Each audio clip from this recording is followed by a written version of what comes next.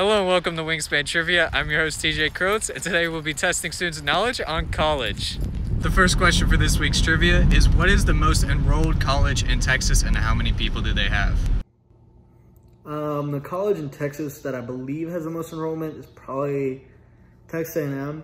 I think it's probably got around 80,000 people. That sounds about right. Okay, the largest enrolled college in Texas, it's probably Tech or something. The largest enrolled college in Texas is A&M. It has I don't know how many people go there, 50,000, something like that. It's Texas Tech, because I think it's pretty much the easiest one to get into. Second question is, how many Ivy schools are there? I think there's 8.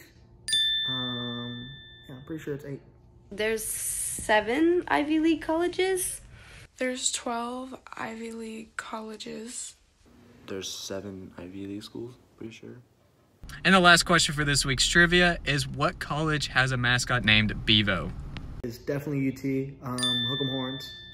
UT has the Bevo, it's the Longhorn. Yeah. The answer is UT. Bevo? I don't know how to say it. That's the Longhorns mascot. Reporting for WTV, this is TJ Krowitz.